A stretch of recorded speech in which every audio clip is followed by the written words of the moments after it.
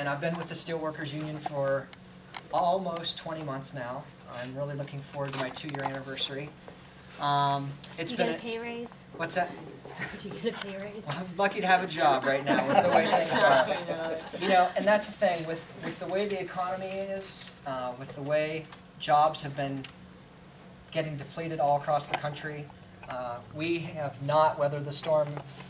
You know, we are a struggling organization just like any other. We've lost hundreds of thousands of members, and there's no time more important than right now for us to stand up and fight and to make sure that we're protecting these jobs, that we're bringing jobs back to America.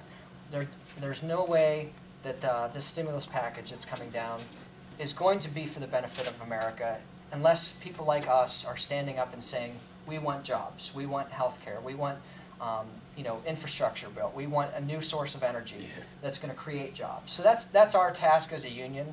Instead of opposed to giving everybody $500 to go to Walmart and spend for stuff made in China. Exactly. So, this tool, though, this phone bank, the great thing about it is that this has been a center point of our political organizing structure, of our political program here in the Steelworkers Union. And so now that it's an operating function, it was a centerpiece of our program, we want to use this as a way to build alliances, to continuously communicate with our members, to grow, and to mobilize around this new stimulus package, the economic renewal that's going to be occurring. So this is kind of going to be the hub of our operations and be something that maybe other groups can partner with us and use. So I'm going to kind of just talk about how we use this during the election, and hopefully that gives you an understanding of what a resource this is. So the phone banking, you are in our call center. But first I wanted to just say what the components of our political program was, or were, I guess I should say. There were basically 4 pieces to our political program. This is our international headquarters here in Pittsburgh, Pennsylvania. We represent 700,000 members across the United States, 1.2 million if you include our members in Canada, active and retired members. This is the centralized location that coordinates all of our operations across the country. So it's, Wayne, what's the word that you like to use? It's the hub, or I have it here. I think it's a good clearinghouse? The clearinghouse. Yes. We are not the operation, but we're the clearinghouse that kind of, controls the apparatus. So our program across the country in this election cycle was 4 pieces, okay?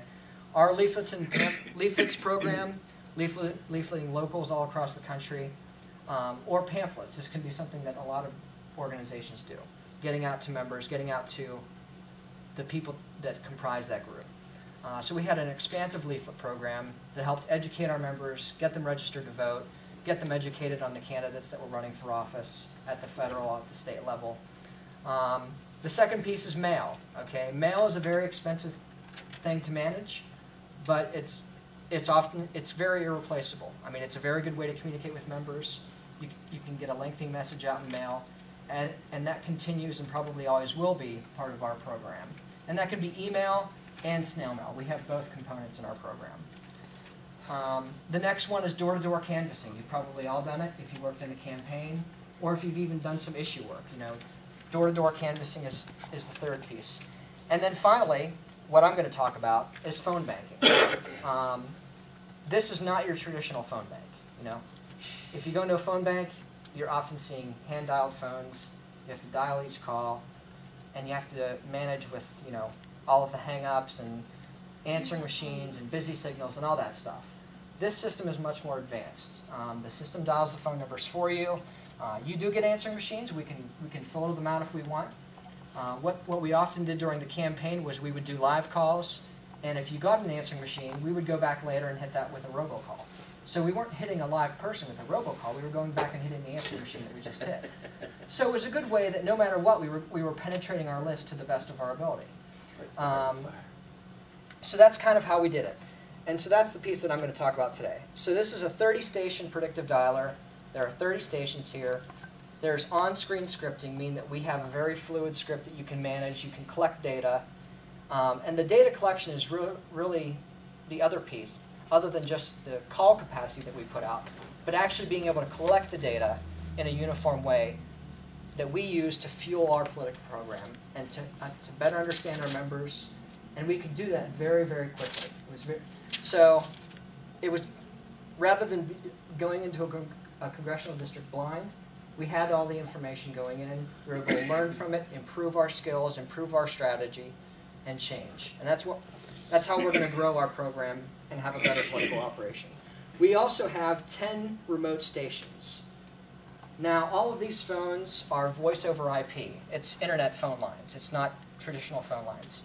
And all of our district offices across the country have those same operating systems. So this dialer, we had 10 remote stations where we actually had laptop computers in Nashville, Tennessee. We moved into Menasha, Wisconsin. So just this last week, we had a campaign in Nashville, Tennessee, where they used 10 lines from our dialer with laptops in Nashville, Tennessee, to call steelworkers in Nashville. So that's kind of a cool thing that we've been able to advance. The other thing is robocall capacities, something that you brought up. We have done a number of different robocalls. We've done simple messaging, where it's just a simple message going out about an issue or a candidate, or reminding you, hey, tomorrow's election day, go out and vote, and we're asking you to support this candidate. We've also done push surveys, where it's a multiple question survey, and it's audible, and the person can push 1 or 2 to answer however they wish to respond to that question. Okay, but honestly, the most effective interactive robocall that we've used was a petition. Okay, and our most recent petition was for the Employee Free Choice Act, and this petition call went out to all of our members across the country. And it ended up, we had 36,000 signatures through this robocall, okay? And that was just asking, if the member wanted to sign the petition, they just pushed 1, and that registered as a signature. If they wanted to hear more about it, they would just push 2, and we had like a 20-second blurb about the Employee Free Choice Act. And then at the end of that explanation, they had the opportunity to push 1 again, okay? So it's not only a petition signing, but it's also an educational piece. And it was able to get out to all of our members. My 3 words at the beginning, whenever I said my name, were people-powered politics. And I think that really, there's not too many other ways that we do politics that were more effective and more useful than what we did here in the phone bank. It essentially is political power, because we're able to communicate with people on a mass level more than we can in any other fashion in terms of time frame. These numbers here, this is just comparing live phone banking to phone banking in a predictive dialer. And these are numbers from, we compared what was going on. The AFL-CIO had a live hand dialer downstairs during the election cycle. We got an average of how many calls they could do an hour, and we averaged it and compared it to what we did here. And it increased our output by at least 61% for persuasion or survey calls. And for get out the vote calls, it was again over double. So during, if we have 30 people in these stations, we were able to do about 300 surveys an hour, and that's like a 5 to 10 question survey. Or if it was get out the vote calls, we were doing 500 to 600 get out the vote calls every single hour.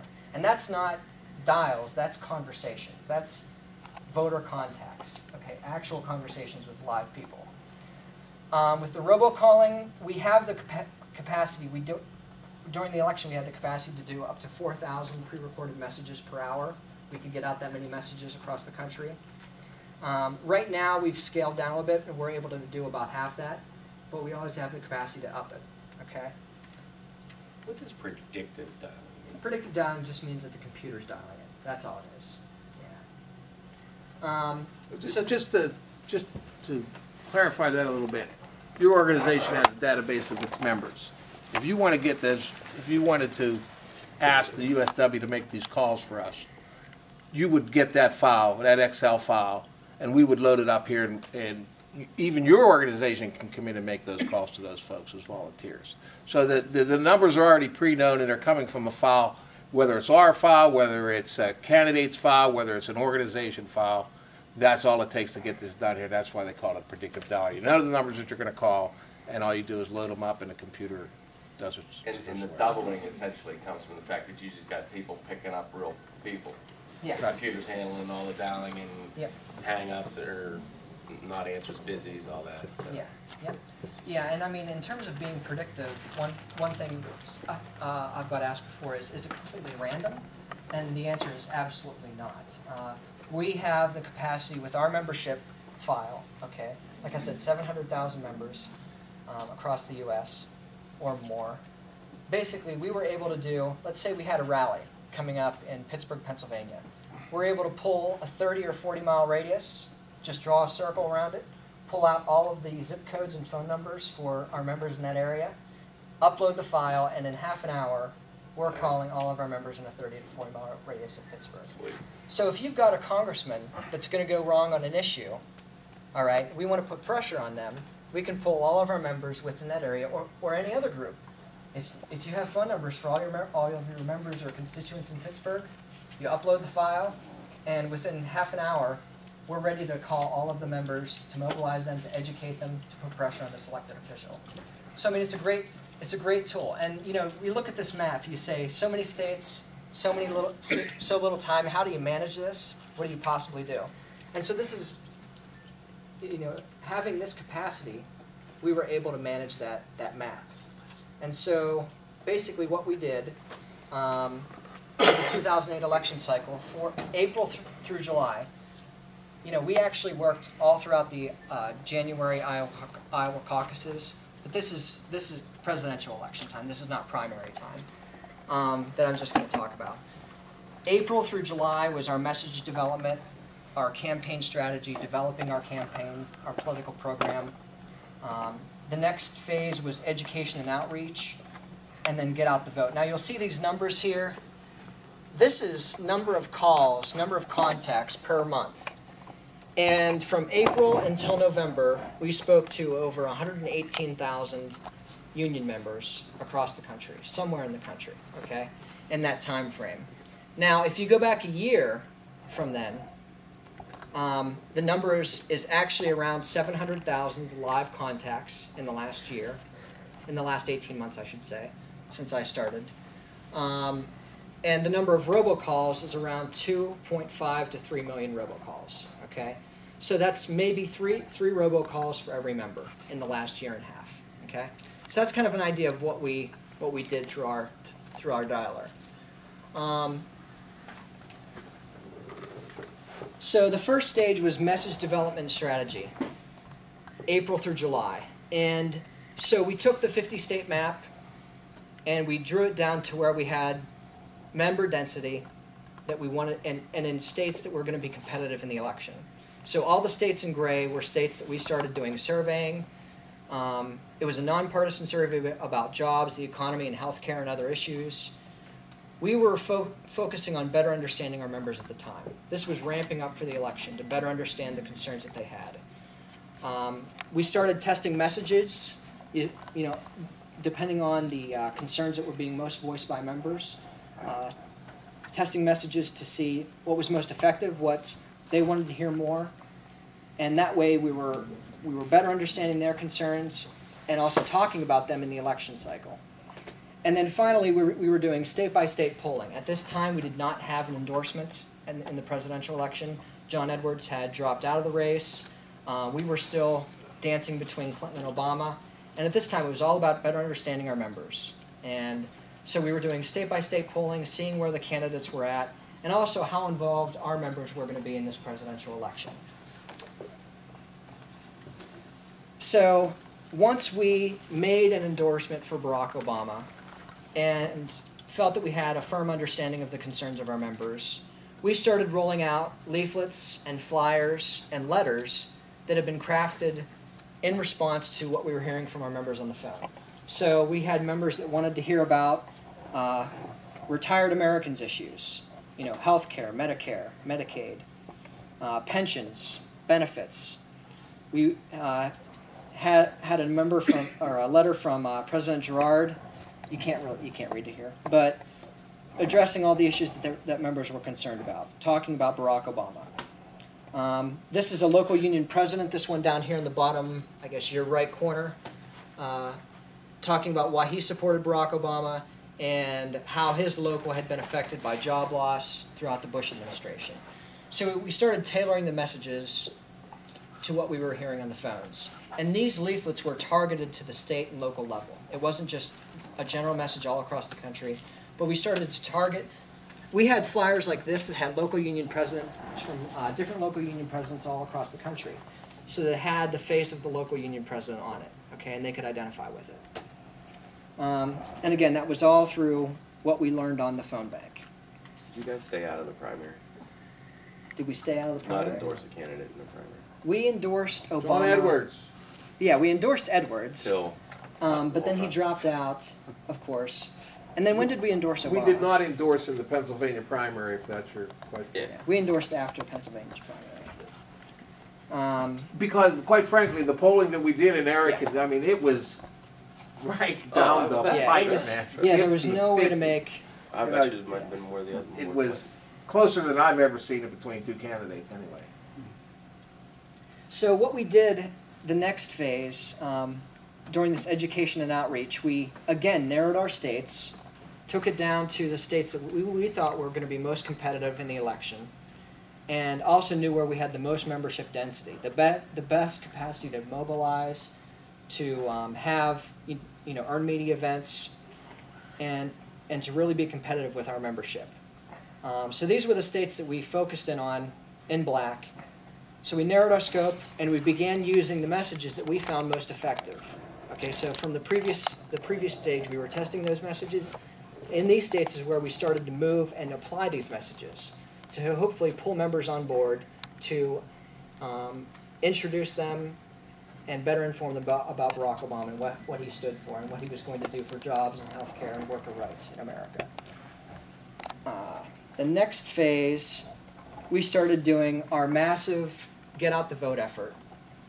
Now, in those previous two stages, okay, that's, what was it, 70-some thousand calls, live contacts.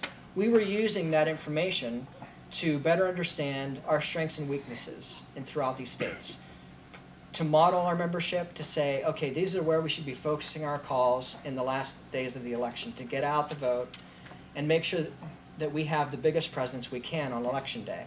So on the last days of the election, the month and a half leading up to the election, we really ramped it up. We had a much shorter script that was something like 30 seconds to maybe 2 minutes of conversation with a member, where we're talking about the candidate, trying to use our most persuasive points, and really have the call as least conversation as possible, so that we could reach out to as many members as possible in those last days.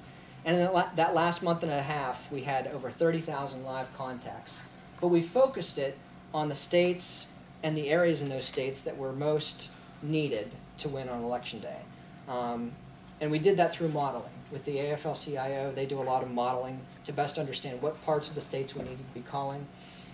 And we really rolled into the AFL-CIO's program, where we were calling in the last days. It was really Pennsylvania, Ohio, Michigan, the states that we knew we had to secure to win on November the 4th.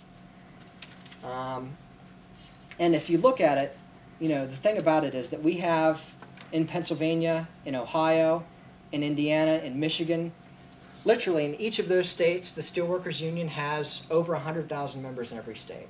Okay. Now, if you take that and you multiply it by a spouse, because more often than not, you vote the same way your spouse does. Okay. So you take those 100,000, you multiply it by another 100,000. You're talking about 200,000 votes. But then you start talking about their voting age children. You start talking about their friends and co-workers in their workplace. You're literally talking about hundreds and thousands of votes, if not millions, in these very contested states. And that's how we had a presence as a union, as an organization, and as a membership-based, issue-based organization. So that's how we were a force. Like I said, people-powered politics. It's people that power politics. And so that was our bargaining chip on Election Day. And that's how we foresee holding them, these now elected officials accountable with this new stimulus package, or with health care, or with whatever issue we look to move forward on. This is our bargaining chip, and this is how we did it. So what were we doing in each of these states? You know, I said Ohio was one of them. For example, this was our polling number from 9/26 until 10/22, okay? These were daily tracking scores. We were pulling samples, okay? People were making the calls. We were talking very briefly about the candidates, and we were seeing where we were every single day, or as often as we could. So we have here leaning for Obama, supporting Obama, undecided, leaning for McCain, supporting McCain. And every day, we were able to see where our members were, okay? And oftentimes, we were able to change this by congressional district because of the fluidness of our phone list and our database. So we're able to do this within congressional districts, not just the state in general, but we're talking congressional districts. Before we had this resource, we would have paid pollsters and other groups hundreds of thousands of dollars to do this type of research and learn what we did about our members in this election cycle. And this was not a functioning room, literally, until probably this election cycle. Wayne can probably speak about it from the last election cycle. It wasn't functioning the way it was in this election cycle. And it's because we staffed up, we invested in software that was going to be useful, and literally, you know, because of the phone bankers that we had, you know, they just came in, they tore it up, they loved it, and they loved working on it, and we were able to learn more than we ever had in the past. So that was Ohio and what we did in Ohio. Now, we broke it down, though, in Pennsylvania. We took it from the presidential election, but we also started looking at some of these congressional races. So, for example, up in PA CD3, we were looking at Kathy Dahlkemper. She was running against Phil English. So we were not doing just the presidential election, but also asking who they were going to support for the congressional race, all right? And same thing, we were having daily tracking or weekly at worst case scenario. Then we were down with CD4, which was Jason Altmaier, and then over in the Philadelphia area, we were just focusing, because we have a lot of members in Philadelphia, on the presidential race. So we were breaking it down within congressional districts and learning where we needed to staff up, increase our output of leaflets, where we needed to have earned media events. If we were struggling in CD4 but doing well in Philadelphia, you know, we were able to maneuver our program and adapt it to what was going on amongst our members. And we knew that because of this phone bank and because of the calls that we were making. But now, did you have Altmaier Hart on that Western Pennsylvania, or just Obama? Oh no, that was the Altmaier Hart question was certainly part of the call. Yeah, I mean, we were asking who are you supporting for president, and also there's an important congressional race between Melissa Hart and Jason Altmaier, who you're supporting there. So yeah, it was part of the call. So We had a particularly heavy load in Pennsylvania, a couple of which we didn't plan on. We certainly needed to protect the 4 freshmen that were elected in '06. We had an opportunity in CD3 with Kathy Dahlkemper against Phil English, and we got the, you know, we had to protect the race out east, the Kanjorski-Barletta race that we didn't think we had to. And if you remember, there was a stage about 1 week before Election Day where we had to come to John Murtha's defense.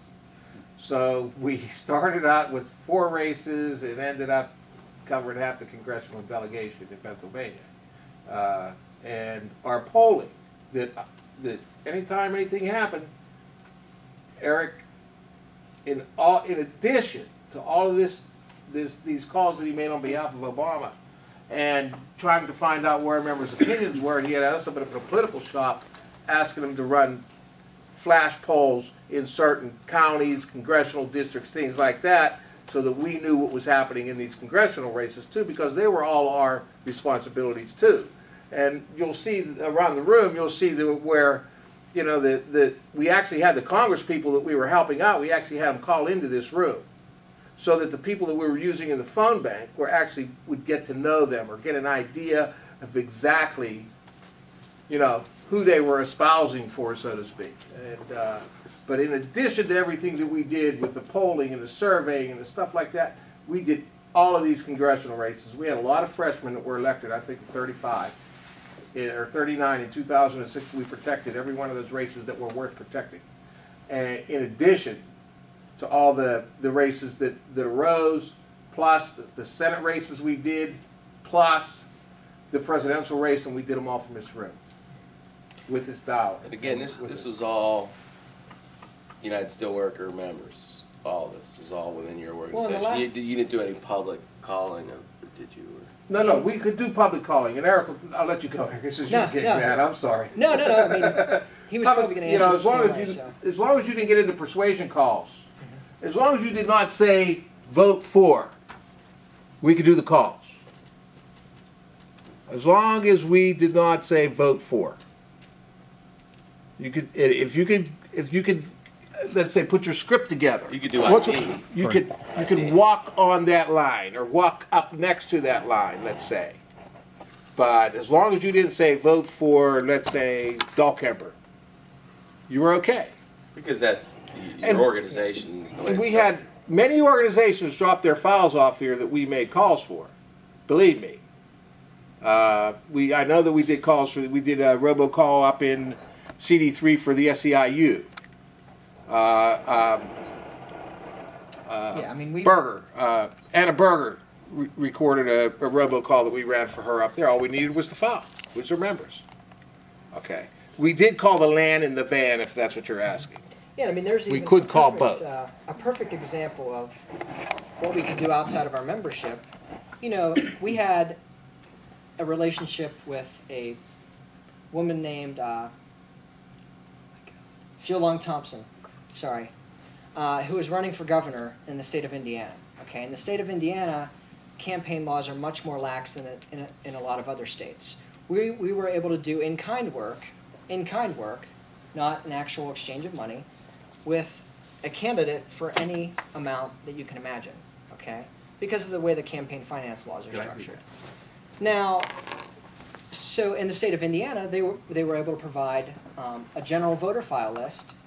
Jill Long Thompson recorded the call, and they were able to go through in kind through our dialer, all legal, all on the books, and do calls to the general voter file in Indiana, in the state of Indiana. So I mean, those same things are possible in other states. And now that we have this apparatus and we understand how it works, and we can use it to the effectiveness that we've used it, we are now at the point where we're ready to reach out to other groups and say, how do you want to use this? Because this can seriously be an animal. I mean, I was talking to Wayne earlier about how useful this is. In the presidential race, it was useful. But if you really want to talk about how it was useful, you need to go into the congressional districts where we did some work. That's where you can really see the effectiveness. Because what we did, and what I was going to talk about, is in these congressional districts, the perfect example is what we did with Kathy Dahlkemper. Phil English had been a congressman in CD3 since 2003. Before him, it had been Tom Ridge. Phil was in there for 7 terms, 14 years. Yeah, longer than. Well, my number's So wrong then. It's 1994, I believe. Yeah. It looks like he was there for And he was about preceded by Tom Ridge. Yeah, Tom Ridge before that, and Tom Ridge had been in there since 1983, okay? So, I mean, this had been a Republican seat for as long as I've been alive, okay? And the interesting thing, I found this out this morning, and I went to Wayne, and he's like, yeah, I knew that, whatever. But before that, the congressman that was in this seat was a steel worker that worked at J&L Steel. So we had a personal reason to want to win back this seat for the last 20 years, okay? Last 25 years. And so Wayne, very modestly, he might say this himself because he likes to brag sometimes, but Wayne came to the organization, came to the Steelworkers Union and said, we need to endorse Kathy Dahlkemper and we need to invest all of our chips in this race because we've got a real chance. What we started doing, though, in the congressional district, we've got how many members in the congressional district, Wayne? I think somewhere around 12,000. Somewhere around 12,000. And falling. And falling, because of Phil English. What we started to do, though, is call members and do internal polling in all of the different counties within that congressional district, okay? We started doing calls into Butler County, into Mercer, into Erie. Erie County is where Kathy's from, all right? We saw that her greatest strength was in her hometown, in her home county of Erie County. But we found that her weakness was in Butler, And I'm just reiterating what Wayne has said before. He'll maybe speak more eloquently about it. But we did this polling in all of these different counties. We passed it on to Wayne, who was our field coordinator in Pennsylvania. Wayne created the strategy saying this is what we needed to do. So he started doing earned media events in Mercer County. We basically salted all of Erie County to strengthen and solidify our base there. And then in Butler County, we had a program called Hot Idle, which was operated out of headquarters here in, where you are right now. And we were leafleting all of our plant sites, getting out the word about Kathy, trying to move that number up, so that we could, even if we didn't win Butler County, if we just moved our number up in Butler, it could offset, the disparity in other areas. So we did blanket leaflets across Butler, worked with volunteers, and as we moved toward Election Day, we continued to do flash polling every single day, or as often as we could, to track our progress, to see if we were improving, if we needed to just jump ship in that county or whatever county we were talking about, or if we needed to really just keep on and increase because we saw our numbers starting to bump up.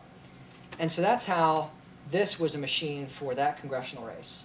And I'm thinking about it now that we're off of the election, any issue-based campaign that we want to do, or that any affiliate wants to do, this would be a true machine to organize on an issue. Because like I was talking earlier, I forget, Tom had come to me and said about losing some votes on an issue that he was concerned about lately, wanting to put pressure on elected officials. And like I said, if we have a phone list for that area around that congressman or congresswoman or that elected official, we can upload the list in half an hour, and then by the end of the day, depending on how many phone bankers we had, how many volunteers or whatever, you will have talked to hundreds of people in that congressional district or that area and found out and put pressure and hopefully mobilize them to call that congressperson, okay, about that issue. So now we want to use this as a structure and as a tool to organize around issues. So, Can I ask a question? sure. How much Open up for numbers, questions. cell phones or Anything. I mean, because of our membership, union members that are predominantly over age 50, right? Okay. most of it's landlines. But we are moving very much toward cell phones, absolutely. We had over 11,000 union members volunteer across the country this year. And we got, I'm not sure what the percentage is, but we got a very large percentage of their cell phone numbers. Right. And so now we can use that. And yeah, I mean, it can be used for cell phones or for landlines. And do you target a particular time during the day in which you actually do call it? Oh, okay. Wayne's gonna break Go something. ahead. Go through. Go through. No, that's all right, I just want to sit up here for Run a them better. second. Yeah. Yeah. I mean, since we have members all across the country, we had to be cognizant of time zones, of course. But then we have members that are retired, so it's best we try to focus on daytime calls to our retired members, Okay. and then active members in the evenings if we could. But the good thing about union members oftentimes is that even if they're an active member, they work swing shifts. So we could even call during the day and hit a lot of active members anyways. So, but yeah, we had to be aware of that. So. There are flash polls that you would do in the congressional districts.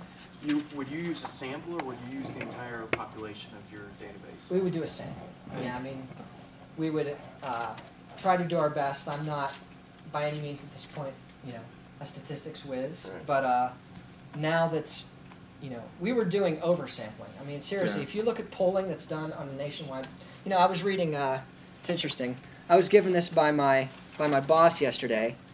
This is a poll that was done, a nationwide poll of 800 people, and that's representative. Yeah, Because you they did did. right. Okay. And we were doing polling of our membership in a state, so that they were doing a nationwide poll. That's millions of people. 800, okay, was a representative sample. We were doing hundreds of people to represent our membership within a state where we had 100,000 members. So we were really oversampling by like huge amounts. And now that the election's over, I'm trying to go back and learn about how we can maybe make our samples smaller and still be representative. But we were oversampling by a mile. I mean, we would talk to a couple hundred members in a congressional district, and that would be our poll. We called over 200 people just in Butler County. Do you have a plot of that particular race? That sounds really interesting. I'd like to see how. Well, just odd that you may ask. Over on the board over there, that is Butler County's results. McCain smoked Obama in Butler County. And that's where Kathy Dahlkemper won that race. If you look at the very end. Okay. But she loses by less than 2. Could you see the climb, the effect of your activity? Absolutely. Yeah, I mean, if you go back to, for example, I mean, like this right here, this was in the Philadelphia area, union members. And this is every single day, 16, 17, 18, 19, every single day we were doing polling. And these are hundreds of people in a congressional district or in a city. So, I mean, we were able to do daily tracking. I mean, by the end of the election, Wayne said about Kanjorski, we had Murtha. By the end of the election, in one day, we were spending an hour in each congressional district in Pennsylvania. I mean, it was ridiculous. And I can see the major effect in something like that, particularly. Yeah. I mean, you're going to see there a reflection of Pennsylvania politics. lots of things happening. That's just going to That'll show you never the happen general trend, but that's going to be your effect. That'll never happen again. To what extent do you like call up Dahlkemper like, hey, you know, you're slipping in these few days. You should probably talk to this. Oh, constant communication with Tina McGean, her campaign manager. Hey, you know, the next time if we're going to retain this seat, we're never going to do that again in Butler unless she resides there for the next 2 years. Crawford County is the next. I already told her she better get to work in Crawford County because she's never going to reproduce that number in Butler County. Never going to reproduce that in Butler County. That is a conservative redneck district. We just got all the groups that we knew. We worked very, very closely with. Did I say anything wrong? No. Did I swear? No.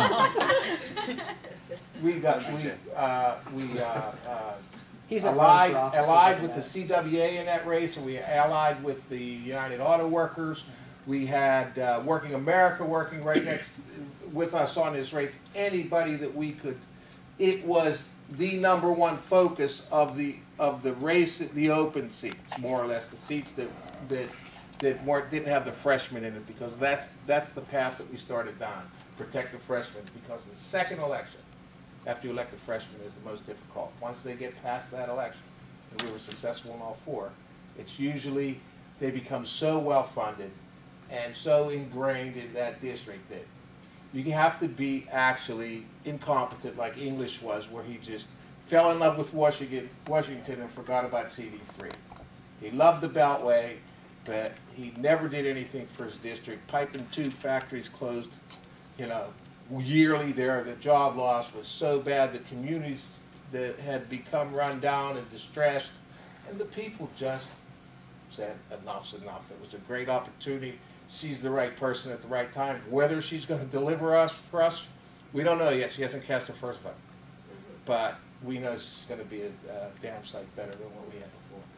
How local do you go? Would all be on a city council, or we just have a state? Well, in our latest effort, which we haven't even begun to poll on yet, on the stimulus, we're going to have to, because that's where the money's going to go. We're going to be going to school boards, we're going to be going to city councils, we're going to be going to county councils, because that's where the money's coming. We're going to make sure it gets spent the right way so that the taxpayers, the citizens, are the beneficiaries and not someone that lives offshore or, you know. And before I forget, before you all leave, this is like jumping way far ahead, but I have a sign-in sheet that if you want to put your email address down, I want to communicate with you. If you're interested, if you're in the area and you want to network, I also have my card. I'll put it right by the sheet. So feel free to take that, but also put your name and your email so that I can have that. And so other questions, though? Yes. I'm advocating for John Conyers to kind of reintroduce H.R. 676 in the upcoming Congress. It's going to carry that same bill number, so that it's not, there wouldn't be No confusion. confusion of the two bills. And our groups realize that this is the only real solution to the healthcare issue nationally. And so we're advocating for that, and I'm wondering how, and I know that the steelworkers nationally, as well as a lot of locals, the union support for HR 676 is overwhelming as compared to, employer groups are not behind it yet, et cetera. So, Which is, can you what is HR summarize it? 676? It is Simple the, well, actually, it's U.S., it'll be renamed U.S. National Healthcare. Medicare Used for to- everybody. Pardon me? It's like the Medicare for everybody. Well, it's Medicare for, it's an expanded and improved Medicare for all, and expanded meaning expanded to everybody. Everybody in, nobody out. And improved means no more co-pays, deductibles, etc. That's a total comprehensive health care bill. If your doctor says you need it, you get it. It'll save industry, it'll save local governments millions and millions and billions of dollars. The administrative costs for Medicare is like 2 to 3% versus 25 to 30% for the private healthcare systems. The private healthcare systems are gatekeepers. They try not to cover you because they're a profit-oriented organizations. And so HR 676 is the way to go. It makes healthcare a right for every citizen, et cetera, et cetera. So how can this, I think this is fantastic. How can this help us? What do we need to do what do we have to come up with, the names, the numbers, or what? Well, yeah, I mean, now that we have, in terms of like that, for anybody who's a group that's, working on a progressive issue that we might be personally invested in or do care deeply about, we want to open this up so that it can be your campaign, so that you can use this call center and just do the work through us and, use it to your benefit. And, where there's an issue or a campaign that we can partner together, if you have volunteers locally that you want to bring in and use this call center, you have lists, we'll set up the campaign. And I mean, this is absolutely the way that it worked during the election cycle for us. We want to share it. We want to use it as a way to build alliances, to strengthen, groups that have the same concerns. So absolutely. I mean, we should talk. And if you have people, I don't know, are you local? I'm. But I know there's some single-payer people in the Pittsburgh area. I know.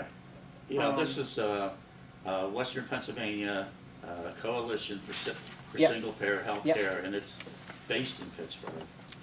I just happen to be a Butler County representative for that organization. So yeah, I mean, we should definitely talk. And What's and the set it up. clearinghouse for issues, for campaigns or whatever? How do you guys decide? That's a It's good like, question. I mean, I could see if you're like totally against it, obviously not, or if you're totally for it, obviously so. Yeah, What I if mean, you guys you know. just don't really care and you're offering it as a service or whatever? Well, I don't How know. does this That's, happen? How does it play out? Sure, and that's the thing. I mean, we're at the point now where this is the first time that this is a possibility because everything here is functioning, and we have the capacity to offer it up. So I don't really have a rule of thumb. This is how we determine who we work with, but I would say if you have an idea, Or if how you're much here, money you can pay to make it work. if you're here, you're probably in our network. So I don't really foresee any issue there, but we should talk about it, and I don't know what you have in mind, but I was just but yeah, trying I mean, to, it's the whole thing on how does somebody approach and what kinds of things, and then what we bring, we get our own volunteers to man the phone. that helps out tremendously. So if it's like issue advocacy, Yeah. kind of oriented, and like asking a congressman to support a certain bill, Mhm. or mobilizing your constituent, your membership, that kind of stuff. I'll give you a perfect example. Right now that the election's over and we've got a lot of downtime in here, we are working with Working America, who is an affiliate of the AFL-CIO, and they're actually going to be using this center for some phone canvassing, first time trying it, because they've been going outside and paying corporate vendors Right. tens of thousands of dollars to do phone canvassing, and they don't get a personal relationship with them.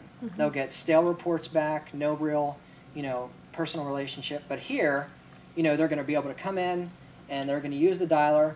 They're a partner, so I mean, we work with them regularly anyways, but they're going to use it for phone canvassing. They're also going to, for the first time, see if they can do fundraising from this amongst their own membership. And we want to learn from that experience. We're going to, Jen Jannon, who's a terrific, extremely enthusiastic young professional working with Working America. She's their field coordinator. I want to learn from her. Now that we've got this up and functioning, I want to learn from her how they use this system for fundraising and for membership development, because we used it mostly for educational and voter mobilization. 2 weeks ago, we had our strategic campaigns department come down. Strategic campaigns, they do a lot of lobbying, a lot of very focused actions. They are right now going through an international paper bargaining. Paper is one of the sectors that Steelworkers Union represents. And they had an upcoming conference call with all of their local union presidents across the country in paper. Over 100 local union presidents, okay? Now to go through and do calls to over 130 local union presidents would have taken literally a couple days for 8 staff members to do notes, to do the phone calls, to hand dial them, to call them back.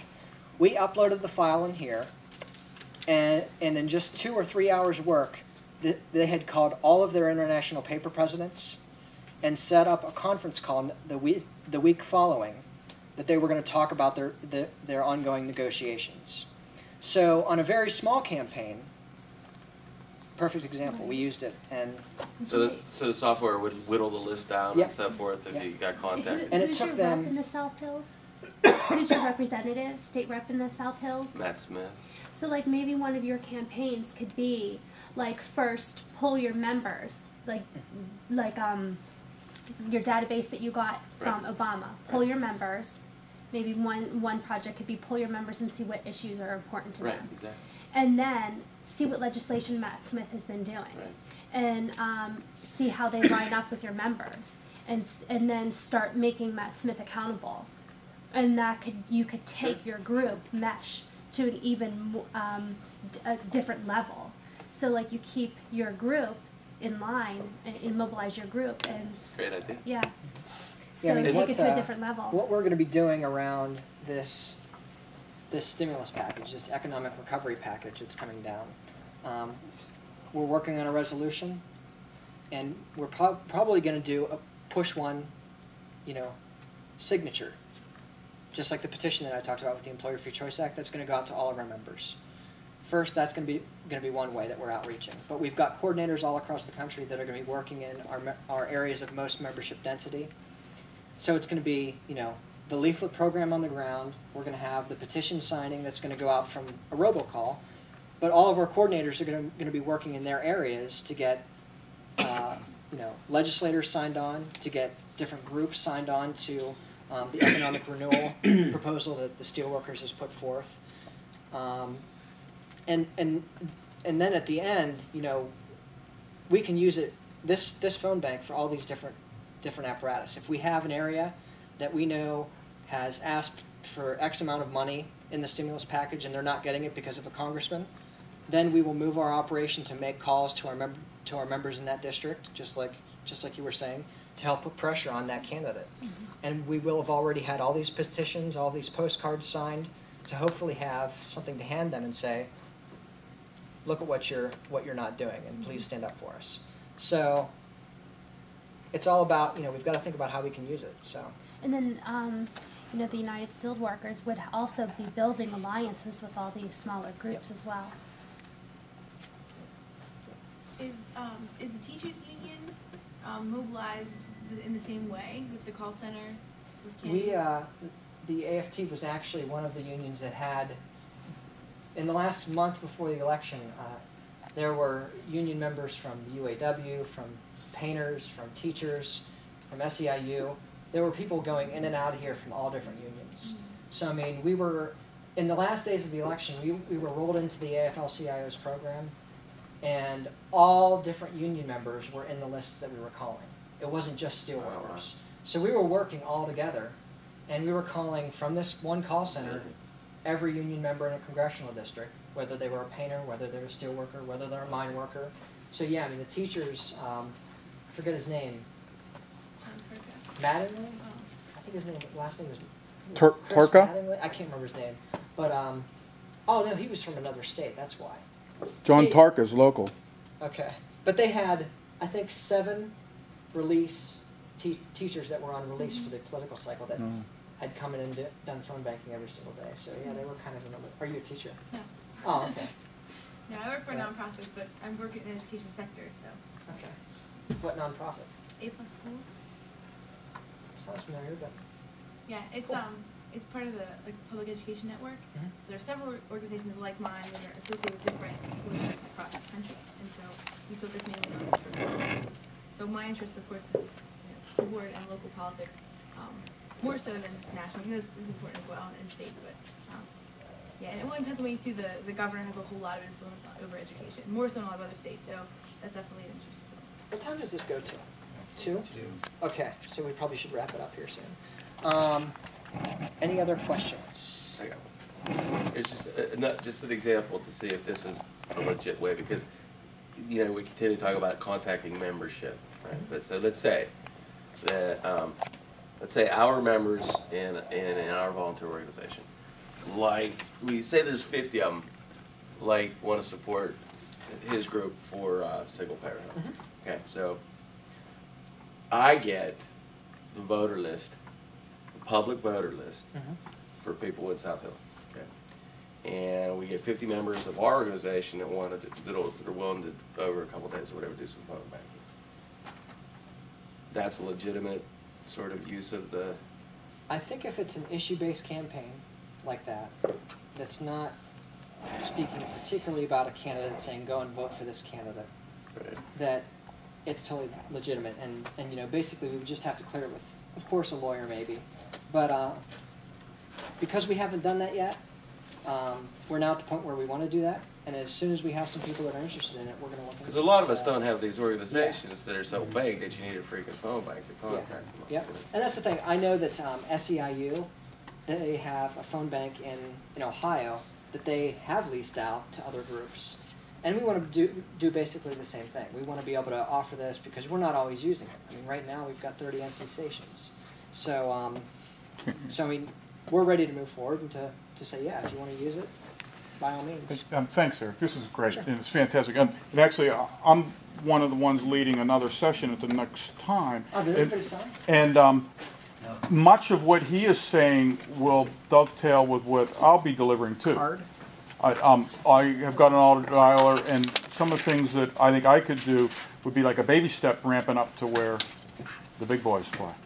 And what I should say is, after the election, we've gone back to our members in over a dozen states, and we've done a 15-question survey about how they've been impacted by the economy. And that survey is comprised of both multiple choice answers, you know, from a list of options, but also open-ended questions. That is data collection. You know, they put in a paragraph where the agent types in a paragraph. To do a survey like that, it would have cost us hundreds of thousands of dollars to do through an outside intermediary or organization. But we've done it all internally, and that's something that that you can do too. So it's been a great tool that way too, outside of an election cycle, to just better understand our members, both how they can be served better by the union, and also how they've been affected by this crumbling economy. So that's basically it. Fabulous. Sure.